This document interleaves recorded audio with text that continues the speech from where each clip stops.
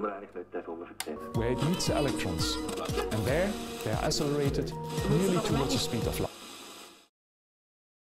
I've been working in the last 20 years at the JRC in the field of nuclear safeguard and security.